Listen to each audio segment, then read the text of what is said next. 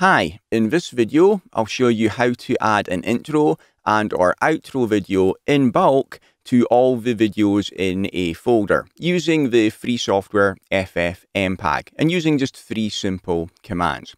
So you should have FFmpeg installed already. If you don't, then come and have a look in YouTube, search for FFmpeg install. There's loads of videos there showing you how to do it. Actually, the one at the top of the list here is a really good tutorial. Now, I will tell you one thing about your install. Make sure that you do have your FFmpeg commands added to your path. To do that, come down to your run box and type in path, and then click on environment variables, and then on path here at the bottom, double click on that and just make sure you've added the path to the folder where you've got FFmpeg installed. By doing that, you'll be able to run the FFmpeg commands from any folder. Okay, so we have got that done. Next up, let's look at the videos that I'm going to be adding an intro and an outro to. So I've got them here in my Y folder, and I've already made an intro and an outro video as well, and I've put them in a different folder called X.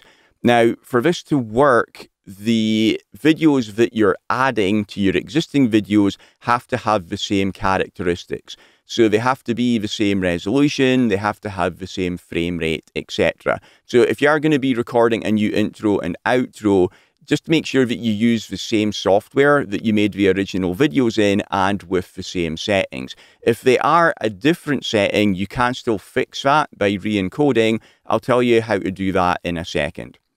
Okay, so let's just first check that I do have the same settings on these videos. So I'm going to go to View and Details, and I'm going to right click along the top bar here, and I'm going to click on More, and I'm going to scroll down to the letter F, and I'm going to add the frame height, the frame rate, and the frame width. And I'll just move my frame rate over here, and I can see that these videos are all 30 frames per second, and they are 1080p. And if I look in my other folder where I've got my intro and my outro, I'll do the same again there. I'll go to Details, right click up here, More, scroll down to F, and I'm going to add the frame height, the frame rate, and the frame width. And I can see there, that all looks good, that the frame rate and the resolution is the same as the videos I'm going to be adding these videos to. Okay, so next thing, what I need to do is all my videos are MP4s, and FFmpeg does not like adding additional videos to MP4s. So the first thing that I need to do is convert these videos to the TS format.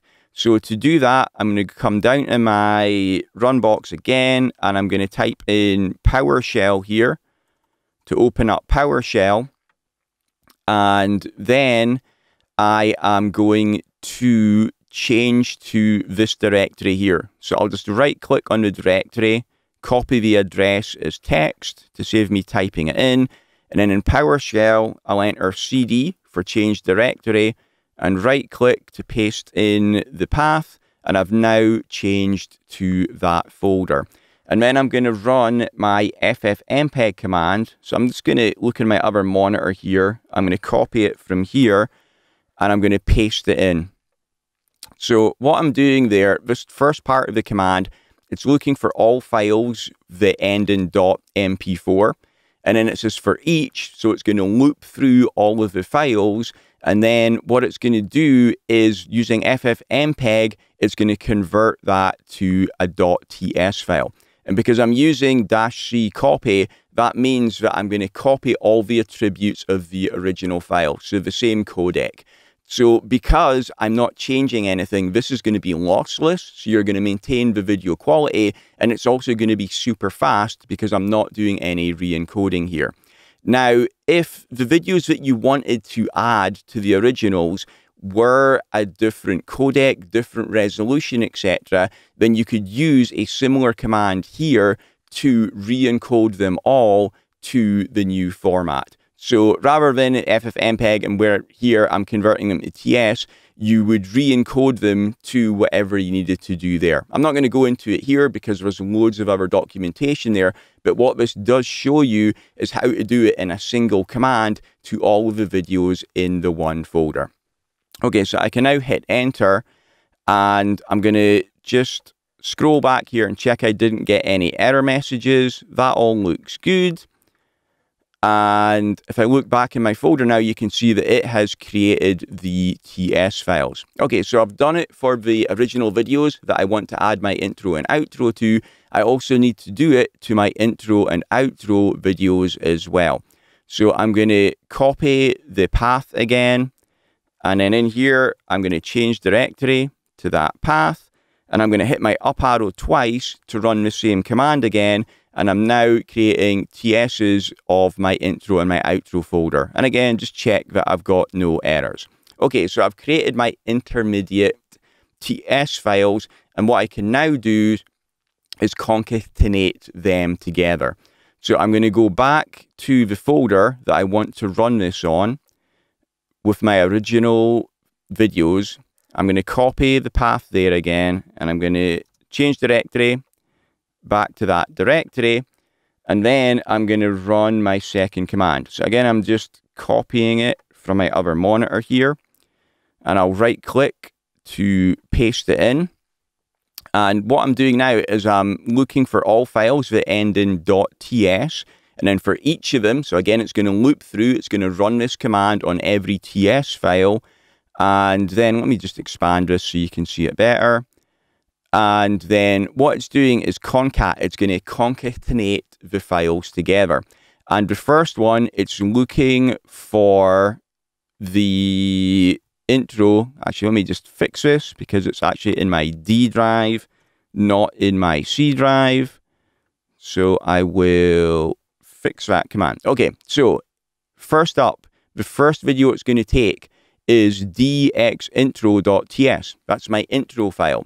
Then I've got a $_. That means take each file in this folder, put that in the middle. So it's going, whatever is the first video, so it will do it. Let me just sort these by type. So the first video here, what it's going to do is it's going to take the intro, and then it's going to take the first file, and then it's going to put the outro, and it's going to make one video of that. Okay, so I've got my intro, then the file here, and then the outro, and then I'm going to append _tag to that because I've already got files with that name .ts.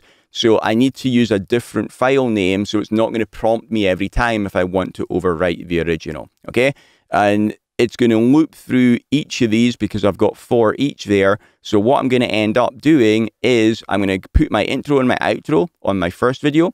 And then I'm going to put my intro and my outro on the second video. And then I'll put my intro and my outro on the third video. And I'm going to end up with 3 new files which have got those 3 videos on there. Okay. All right. So let me hit enter here to run that command. Okay, now you can see that I am getting some error messages on there. Red is an error, a yellow is a warning. And I tried to fix this before, but couldn't fix it. But actually, it still worked just fine anyway. So after you've run this, if you do get any warnings or errors, just have a look at the videos after you've done it and check that you don't have any problems in there. I'm getting this warning message because the timestamps are out because there's 3 videos there. Still works just fine, so I'm not really going to worry about it too much. Okay, so now looking back in my folder again, I can see I've got the 3 new files that all end in tag. And these are my completed videos. But they're .ts. I want to convert these back to MP4 again as well. So what I'm going to do is I'm going to create a new folder. I'm going to call this tag.